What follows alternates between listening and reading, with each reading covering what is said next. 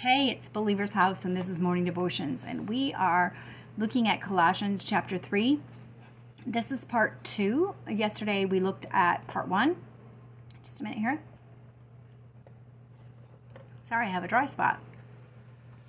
And today we're going to be looking at part 2, which is, we're going to start at verse 10. In this section, we're talking about putting on new. Yesterday we talked about the things that we need to take off to become like Jesus. Today we're going to be talking about what we're putting on. So I'm going to read the scripture here in verses 10 and 11. As we put off the old man, we must put on the new man. So here's the scripture. And have put on the new man, who is renewed in knowledge according to the image of him who created him, where there is neither Greek nor Jew, circumcised nor uncircumcised, barbarian, Phoenician, slave nor free, but Christ is all in all. So we see here in the scripture that Jesus is telling, or Paul is telling us that to put on the new man. It's much like the same imagery of putting on new clothes. We take off one set of clothes and we put on another set of clothes. And when we become a new man or a new woman, a new creation in Jesus, we put on a new set of clothes. We cannot be who we are if we're still attempting to wear our old clothes. So this is something that we must do. This isn't something that he does for us. We have to make a choice to change our clothes and put on who he is. How do we do that? Well, we put on who he is by learning who he is and learning who he says we are, and taking off the parts of us that are contrary to what God says is true. Anything in us that is contrary to his word, we need to remove, and we need to instill his truth in our life.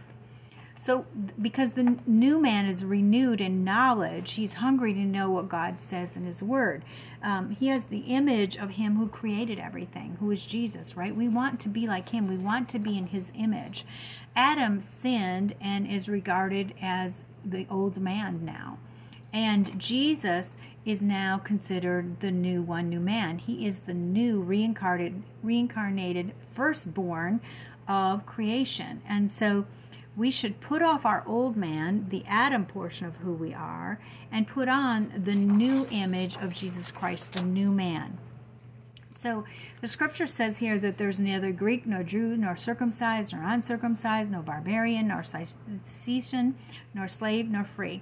And the new man is part of a family which favors no race, no nationality, no culture, no class, no ethnicity.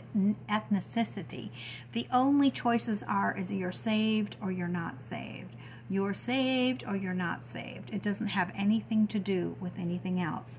So once you're saved, you're in that group, that family, that new creation of Christ. And so it breaks down all barriers that separate people in society, because we form something new. We form the kingdom of God. We form the body of Christ.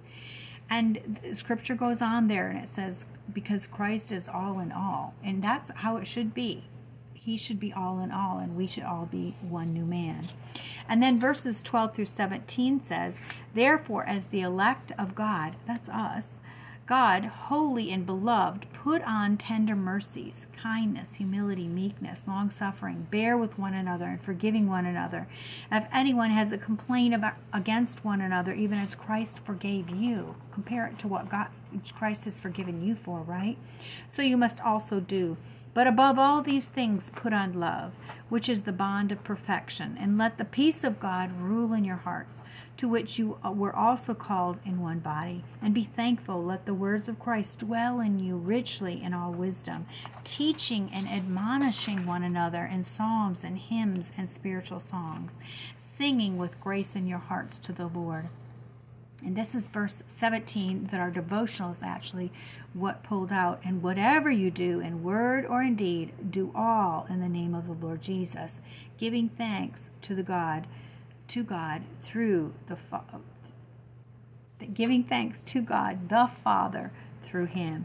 So the new man, the one new man, he lives differently. He relates differently. He lives in forgiveness. He lives in love, and he lives in peace. And a good friend of mine used to say, let peace be your guide. And she lived her life that way. She lived in such a way that peace was her guide. If something brought her out of peace, then she didn't go there. She only lived in peace. And she still does. And so I want, this to be our guide and our personal motto as well, that we can have peace be our guide.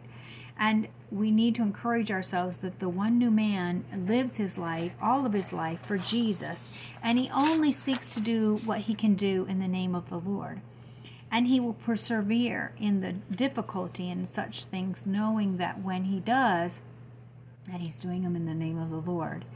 And this verse, this chapter 3 goes on through 18 and 19, talking about the one new man's marriage. And it gives some instruction there. When we're married and we come into a relationship with Jesus Christ, when we become a new man, our marriages should be different. And verses 20 through 21, it talks about the new man's parent and child relationships.